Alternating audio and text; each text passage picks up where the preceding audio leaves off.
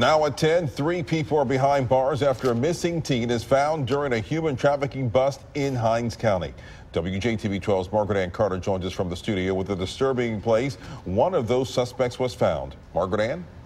Edward Williams, Charmaine Turner, and Christopher Griffin have all been charged with human trafficking, promoting prostitution, exploitation of a minor, and possession of child pornography. But one of the most disturbing things about this case is that Christopher Griffin, who was previously arrested and required to register as a sex offender, was found just outside of a school. This type of crime makes me sick. But the sad reality is human trafficking is happening more and more, and right here in our own backyard. Human trafficking is one of the fastest growing crimes that we've seen in this area, and the victims are getting younger and younger. We've seen them as young as 12. And, you know, money is the root of all evil.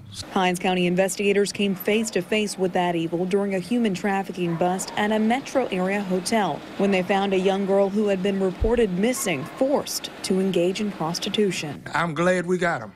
I'm glad we got them, and they'll pay for it.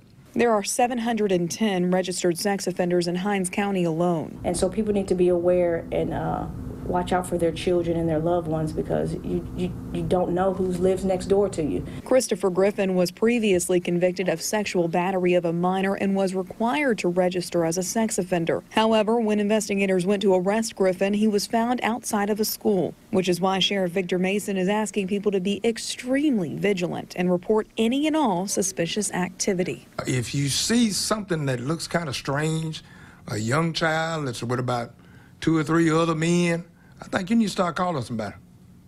It's just done. The Hinds County Sheriff's Office asks everyone to call authorities if you see suspicious activity. That number is 601-974-2900. We have it on our website. And there are also ways to find out if someone is a registered sex offender. We also have more on how you can do just that on our website, WJTV.com. Byron?